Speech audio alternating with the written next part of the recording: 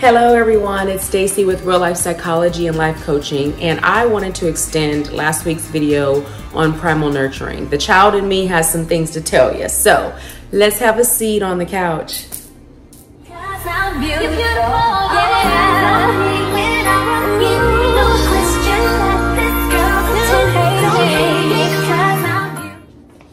Alrighty, so last week we actually talked about primal nurturing and some of the addictions it can cause, such as drinking, sexual addiction, self-mutilation and everything. And if you want a list of those, please check back to last week's video.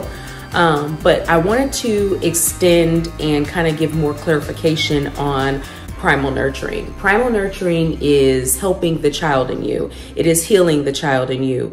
A lot of people have traumatic issues that have never been healed. And in order to completely heal those and face those on in adult life, you have to kind of nurture your child.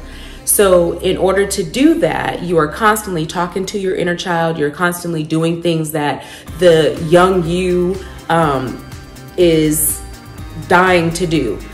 For example, let's just say when you were a child, you never had your own room. So as an adult, you adulted your room. You made your room the place, obviously, of what an adult would enjoy. But the child in you never really got a chance to heal from that. So what you can do are little things like talk to yourself. When you go out and you buy things for your room, maybe ask the inner child in you what they want in the room. A cute pillow, a nice picture, maybe just put a coloring book by your bed at night. So before you go to sleep, you can color.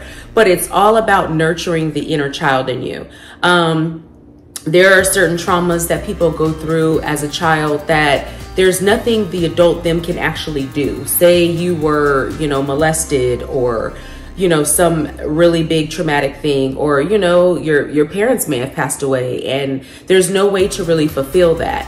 As an adult, you have to let that child in you know that you are safe.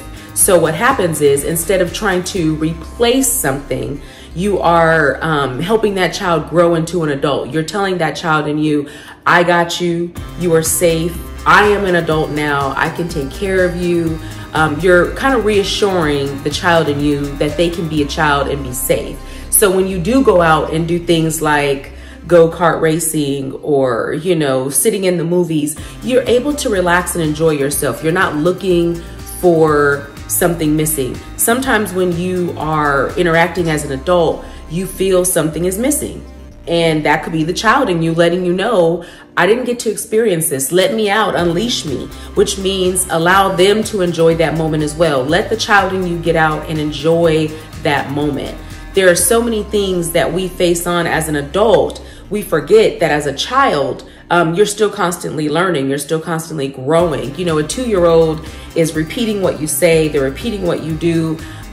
When you start to experience that as an adult, as a parent, you realize that nurturing that child, giving them freedom, allowing them to make decisions is something that's going to help them improve as an adult.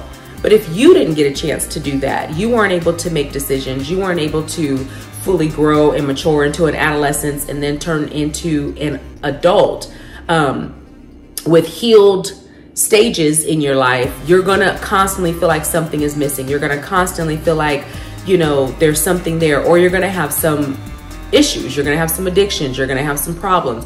You may drink a lot. You may smoke a lot. You may do things that cause the inner child in you to quiet because you're trying to focus as an adult.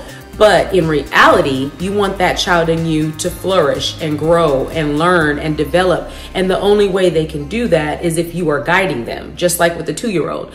We are tasked with children to protect them, to guide them, to teach them and nourish them, or else they will never be able to survive. That is the same thing we have to do with our inner child. We have to allow them to grow. We have to allow them to heal. And then we have to allow them to flourish. And in doing so, we as adults turn out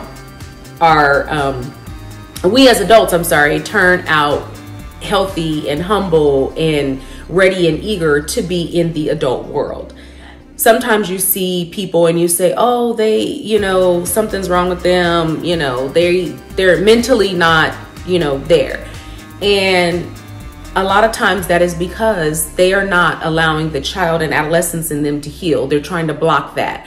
So primal nurturing and safety is providing a safe place, a safe haven for your child, the child in you, letting them know that you have fully grown up, you're fully capable of taking care of them, and they are okay to unleash their ideas and their projects.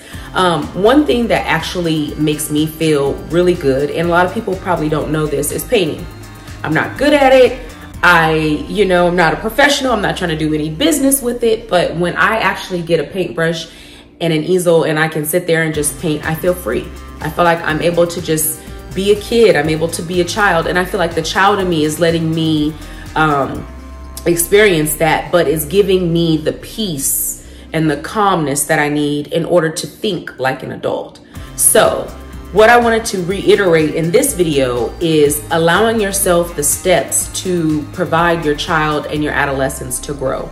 The child in you is gonna be kicking and screaming and trying to figure things out and not able to completely heal without the guidance of the adult you to direct them. So if you don't direct that child, you're always gonna have those issues. You're always gonna have those concerns. You're always gonna have those fears, and you're never gonna be able to give 100% of yourself. So let's just say, for me, I'm learning a lot of different things. I'm learning that I don't like a lot of things I've been doing. And I think I've been doing them because the adult me is saying you're required to do this. This is what adults do. Adults go out and have dinner with other adults. Adults go and, and do this. They go and do that. But something in me is like, yeah, that's cool, but I don't want to do that. So I'm starting to listen to the child in me say, hey, we did that last time and it's just not what we want to do. So I had to start rethinking about certain things. And that's what you have to do as an adult. You reevaluate your life situation so that you can make the best decisions possible. So with that, I just wanted to say that when it comes down to nurturing yourself and healing yourself, it's not about just going and getting a haircut or your nails done or your toes done. It's about healing the inside of you as well. And you want to make sure that that child in you is heard. So even if you're going out to the store, like I said in the last video, if you were a child and you never got sweets, hey, buying yourself something sweet at the store could be a process that you don't even think about that is healing that child. It's giving them, hey, I'm experiencing this. I like it. When I, adult, I might want a Snickers, here and there while I'm watching a movie or just laying on the couch just because, and it's okay. You're healing that child. Like I said, if there's more traumatic things where you don't have parents and something may have happened, you have to start talking to that inner child. You have to start telling the inner child, it is okay.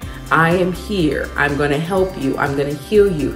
What is it that this situation has caused that is not allowing you to fully continue to grow? And when you do that, you start finding out things about yourself that you didn't even know. Like I said before, you start learning things like, some people really don't even, you ask them a question like, what's your favorite color? And they might just blurt out a color because it's what they've always said. But in genuality, that might not even be their favorite color. In a lot of times favorite colors are things that people like because it gives them a certain feeling. Like I like red because it's vibrant, it's bright, you can't miss it, it's there. And I'm not that type of person. I am not a very loud, outlandish person. I'm not quiet and private and shy, but I'm kind of in the middle. I'm not, when I go out with friends who are like really, I notice that I find friends that are more outgoing than I am. And I think it's because I'm not. So I can sit back and enjoy their company because they're very outgoing. They talk to people, they do things. I don't do that. So I feel like red is a representative of, maybe the child in me. The child in me is very outgoing, is very, let's have fun, let's do this, let's do that. But the adult me is very reserved and into business. And, I don't get a chance to just break free and So I feel like when we pick things that we like, we're picking them for certain reasons. And if you don't really know what you like, then you're doing things through life that are just redundant and a waste of your time because you're not fully doing things that you enjoy. You're doing things just because you're adulting. Listen to the child in you and start flourishing and start growing and start adding more abundance to your life. One of the things that I noticed is the inner child in me likes to travel. I, traveled here and there as a child. My mom always went back and forth from California to Arizona. We lived in Michigan for a while. My daughter even up and moved to Atlanta, so we started visiting there. But I really started noticing that traveling was a very important thing to me. I wanted to experience different cultures. I wanted to experience different things. And the child in me is so happy when I do that.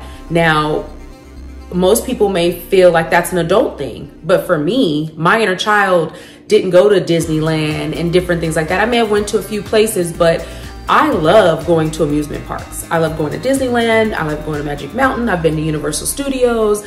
I've taken my kids there. I love to travel and do fun things. The adult me is busy.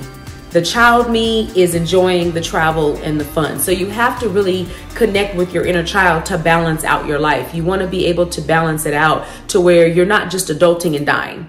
You want to live. You want to be able to flourish. You want to be able to enjoy the time you have here, because obviously we have no idea when we're going to go. So waiting to do it is nonsense, because you have no idea how long you're going to have to connect with that inner child in you. So start connecting, start living, start flourishing. And in order to do that, 1, you have to talk to your inner child. 2, you have to listen to your inner child. And 3, you have to explore with your inner child. If you've never sat at the park on a blanket and just thought about what you would do there as a child, do it. Now I'm taking picnics, I'm riding my bike more, I'm, skating, I'm doing things that I feel are enjoyment. And it's not because I'm doing it because I want to feel like a child. I'm doing it because I am entertaining my inner child, which is allowing the adult me to flourish as well. So think about what I said, likes, comments, share, and tell me what you think about today's topic. And as always, do what is best for you. You have to live your best life.